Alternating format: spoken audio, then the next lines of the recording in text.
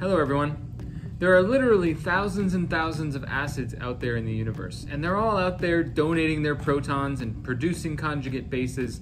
A small number of those acids are considered strong acids because they're really good at dumping their protons. They'll just dump it to anything that's around, they don't care. They have such a weak chemical bond between the hydrogen and the anion that they just break apart 100% of the time.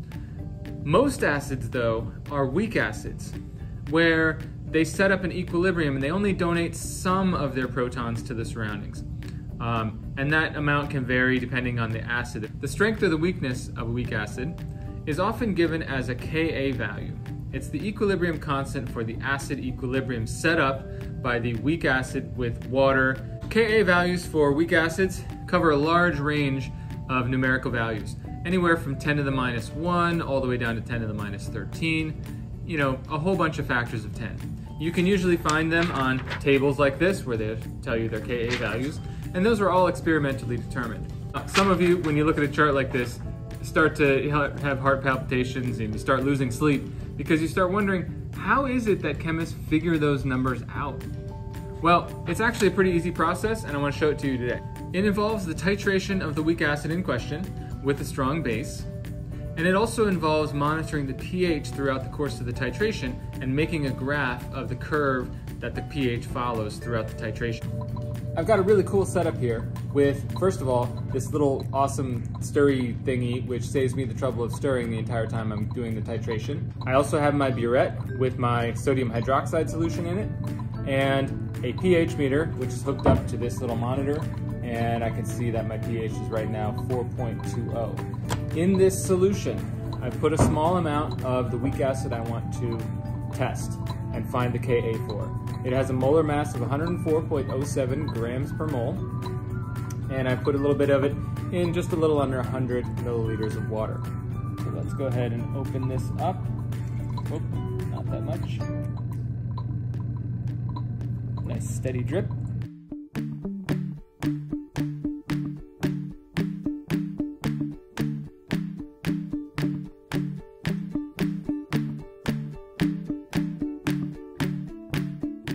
This is the graph of our titration of our weak acid.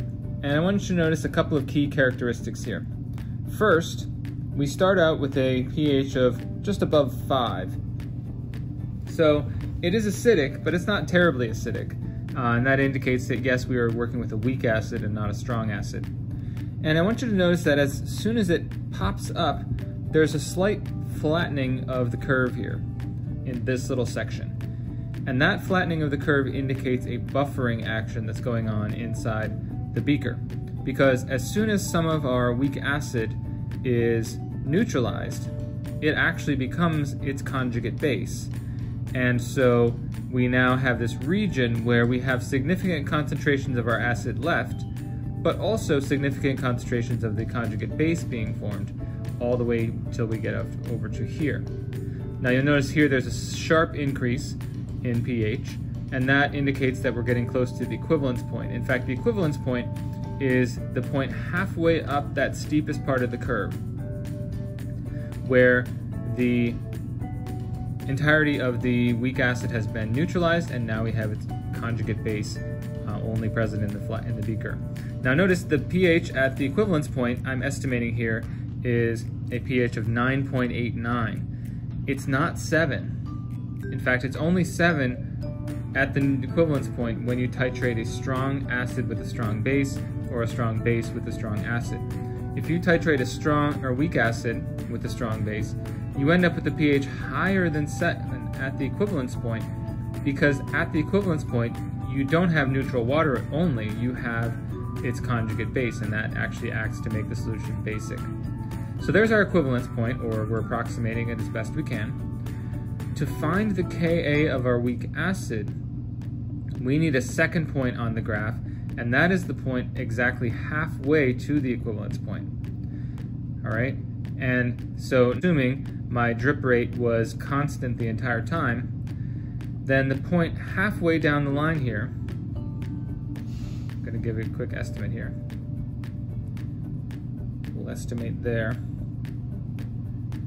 we need the pH at the point halfway to the equivalence point. So if the equivalence point is here at around a time of 270 seconds, let's go back to the time about 135 seconds. So that's 118. 136 is pretty good. And I have a pH there of 6.97 at a point halfway to the equivalence point. This will allow me to get the Ka of my weak acid, this point right here halfway to the equivalence point.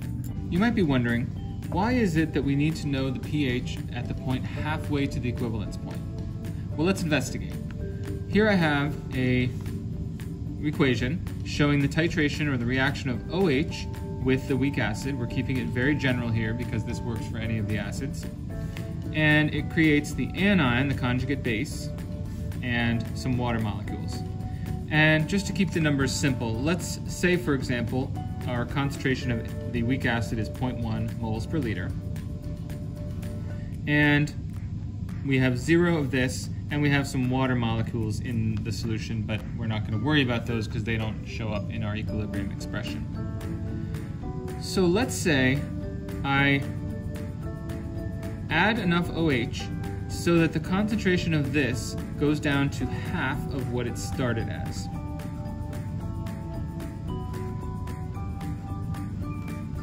So we start at 0.1, halfway to the equivalence point.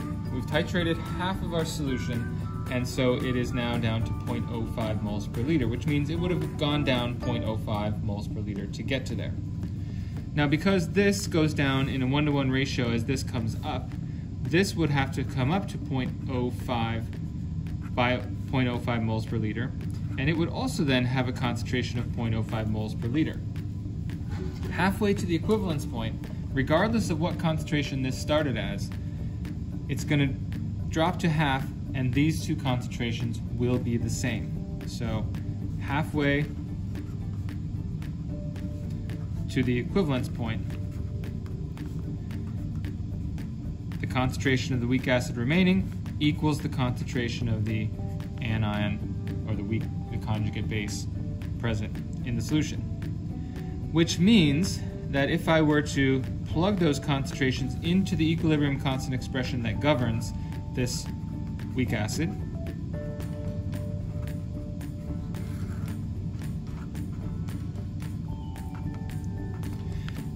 because they're the same, they effectively cancel each other out from the expression, and therefore Ka at that point is actually equal to the H3O plus concentration.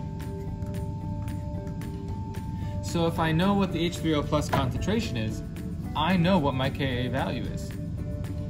Now, we don't usually know it directly off of that because we are usually using pH meters to test what the pH is. But the pH, which is the negative log of the H3O plus concentration, if I take the negative log of both sides, negative log of Ka, negative log of the H3O plus concentration, what I get is that the pKa of my weak acid is actually equal to the pH of the solution halfway to the equivalence point. So that is why we're so interested in the pH at the point halfway to the equivalence point, because that gives us the pKa, and by taking 10 raised to the negative pKa, I get my Ka value. So there you have it. Finding the Ka value of a weak acid involves doing a titration, monitoring the pH throughout the titration, and noting the pH at the halfway to the equivalence point part of your titration. If you can find the pH at halfway to the equivalence point, you know the pKa of your acid, and therefore, with a quick tap of the calculator, you can find the Ka of your acid. Easy as that. Now hopefully you'll be able to sleep better at night. You're welcome. Bye.